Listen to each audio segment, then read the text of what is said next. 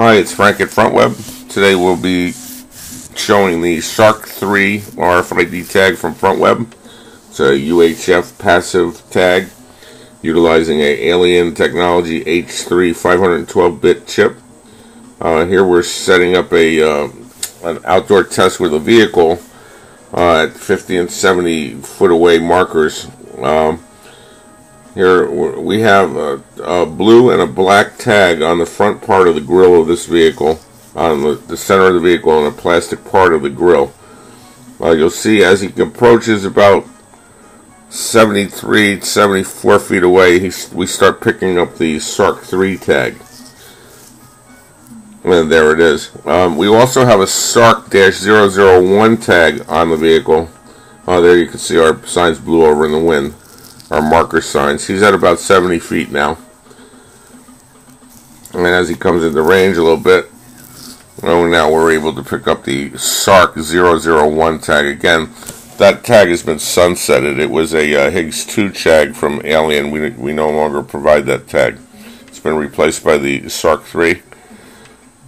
And here comes the vehicle closer. And of course you can see where the SARC-3 tag is mounted on the front part of the grille. Okay.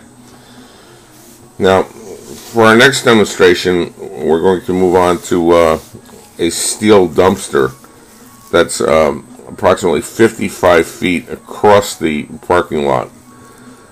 We'll set that up. There's the tag. It's adhered with an automotive adhesive, just stuck on the tag.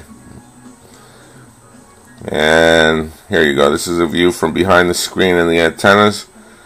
This illustrates that we're getting a good read at 55 feet away on metal, and that's with a fixed antenna.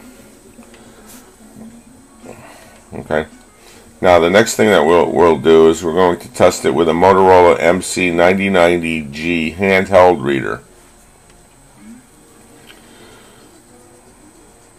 Okay. And as you can see, we're reading it as he comes back. And it's still reading.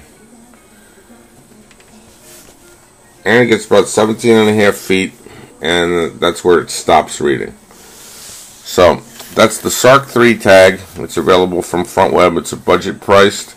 Available in all different colors with a lot of options. Give us a call or stop by the website. Thank you.